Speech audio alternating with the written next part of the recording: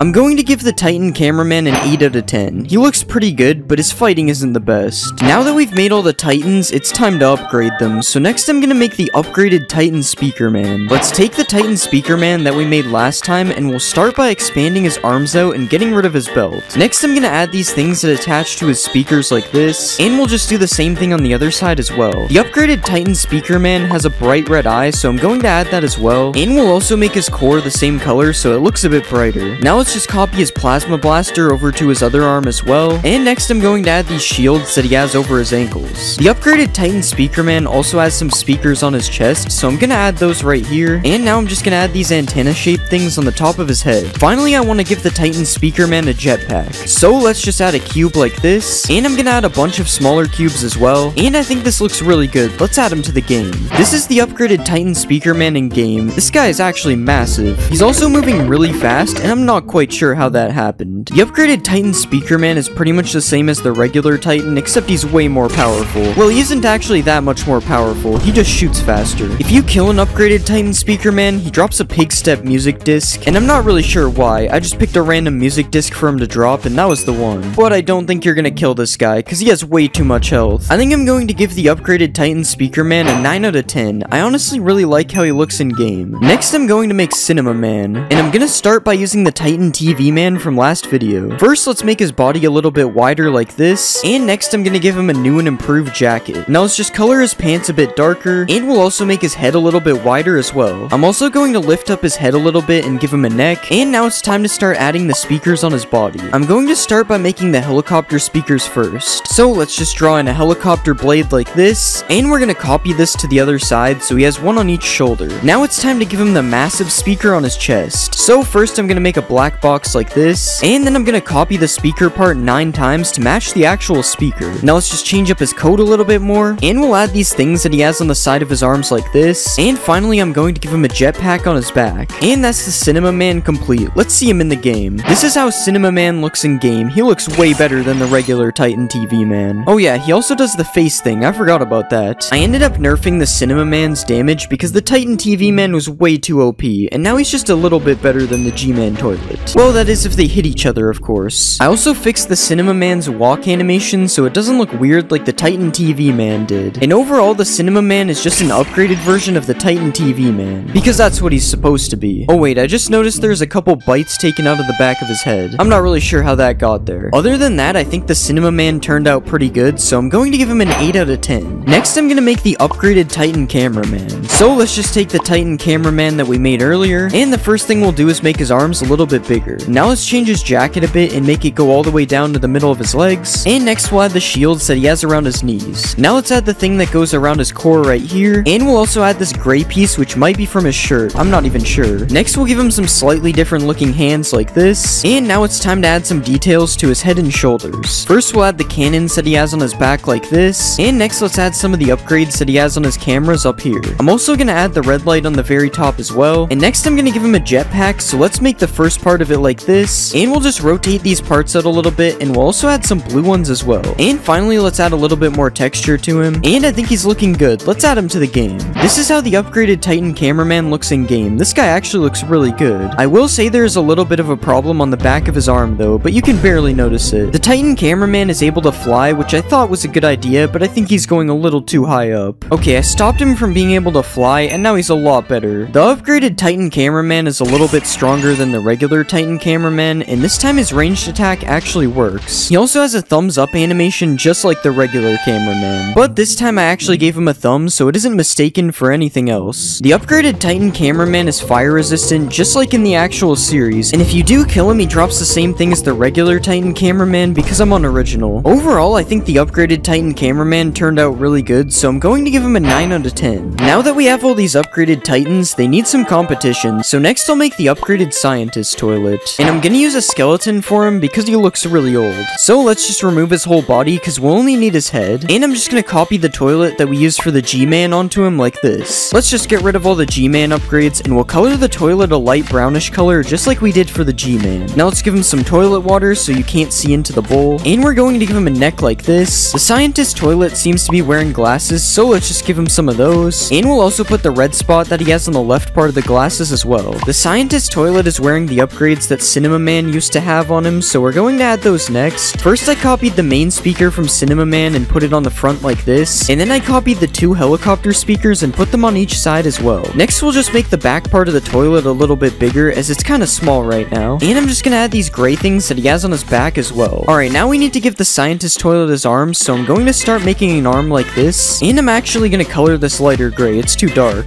Now let's copy this arm onto the other side, and I'm just gonna rotate the arm like this to make it look a little bit nicer. Now finally I'm gonna add this light thing on the side of his head right here, and I think that looks pretty good. Let's see how he looks in game. This is the upgraded scientist toilet in game. This guy is by far the biggest mob we've made, and he's not just the biggest mob, but he's also one of the coolest as he's able to hover on the ground instead of walking. The upgraded scientist toilet is insanely powerful. This is what he does to a regular Titan speaker man. He literally didn't even have a chance. Now let's try the upgraded Titan speaker man. That wasn't much better. It's probably going to take a combined attempt from all the Titans to take this guy out. Come on Titans, you can do it. Okay, good. They managed to kill him. If they didn't, he would have been way too OP. I also made the scientist toilet drop a brewing stand when you kill him because that's science, I guess. I don't really know. And if you look closely, you can see that he shoots through the red part of his glasses because I'm pretty sure he's supposed to do that. I'm going to give the upgraded scientist toilet a 10 out of 10. I'm pretty sure this is my new favorite mob so far. He looks really good. Next, I'm gonna make the parasitic Skibidi toilet. And I'll use a silverfish because that's the closest thing to a parasite. First, let's get rid of all this stuff. And we'll just start to make the shape of a toilet like this. Now let's color the toilet a backroomsy looking color. And we'll add this rectangle part that comes up from the back. Actually, I'm gonna change the color a bit. It's way too yellow. Next, I'm gonna add a long neck for the head like this. And now we're just gonna give him a villager head just like the regular toilet. Next, let's change his face a little bit to make him look more like the parasite toilet. And let's add the little pipe thingy on the top of the toilet like this. Now it's time to start adding some texture all around the toilet like this. And now let's start to give him some legs. And we'll copy these legs over to the other side like this. And now let's just rotate them a bit so they point more outwards. And I think that's a pretty good parasite toilet. Let's add him to the game. This is how the parasite toilet looks in game. This guy is way too tiny. And because he's so small, he's also really fast, which makes him kind of scary to get chased by. There are 2 sizes of parasite toilets, small and large. And I know the large one is supposed to look different, I just didn't feel like making the other version. If a large parasite toilet bites a Titan speaker man, he will turn infected, and if a small parasite toilet bites a cameraman, it will infect him as well. I also added an infected version of the upgraded Titan speaker man, but there's a very small chance that he gets bit before killing the parasite. The parasite toilets are also able to be deployed by the upgraded scientist toilet, which I actually think is a pretty cool way for them to spawn. Overall, the parasite toilet turned out pretty good other than this weird spot on the side that I'm not sure how to fix, so I'm gonna give it an 8 out of 10. Next, I'll make a regular speaker man, and I'm gonna use a Vex to make him because that's a villager hating mob. First, let's take a leg from the cameraman like this, and we'll just move these body parts for now because they are definitely in the wrong place. Next, let's color the speaker man's pants a light gray like this, and now it's time to add his body. First, let's expand the body out to make it a lot bigger like this, and then we'll start to give him some arms as well. Now let's also give him some fingers at the bottom of his arms, and now we'll just color all of this in for now. I'm gonna add the speaker man's jacket next, so let's work on that, and now it's time to give him a head. We'll start by giving him a neck first so his speaker isn't floating, and now we'll shape the head head into a speaker. And let's just color the speaker a little bit darker than his suit. And we're gonna give him the actual speaker part in the middle like this. Okay, now that we have a speaker head, let's give him some headphones. And let's also put the headphone band at the top like this. And now I'm gonna give him some extra texture all around his suit like this. And I'm also gonna give him a tie and a belt on his shirt. Alright, I think this guy looks pretty good. It's time to add him to the game. This is our speaker man in game. He definitely looks a lot better than I expected. Okay, what is up with all the speaker men being so fast? I swear I don't know how this is happening. The regular speaker man has the same strength level as a regular cameraman, which means the only thing he can really kill is the regular toilet. But the speaker man doesn't actually kill the Skibidi toilets. Instead, he just sits on top of them, just like in the actual series. It is kind of weird though, because the head doesn't disappear. The regular speaker man is also able to do the speaker man dance if you right click him, and this is probably one of my favorite features I've made so far. It looks so funny. If you kill a speaker man, he drops a jukebox, which pairs really well with the pig step disc from earlier, or you can use it to play my favorite music disc, which drops from the infected upgraded Titan speaker man as well. Overall, I think the speaker man is one of my favorite mobs so far, so I'm gonna give him a 10 out of 10 as well. The dance is just too good. Next, I'll make a large speaker man, and since I used a Vex for a small speaker man, I'm gonna use an evoker for the big one.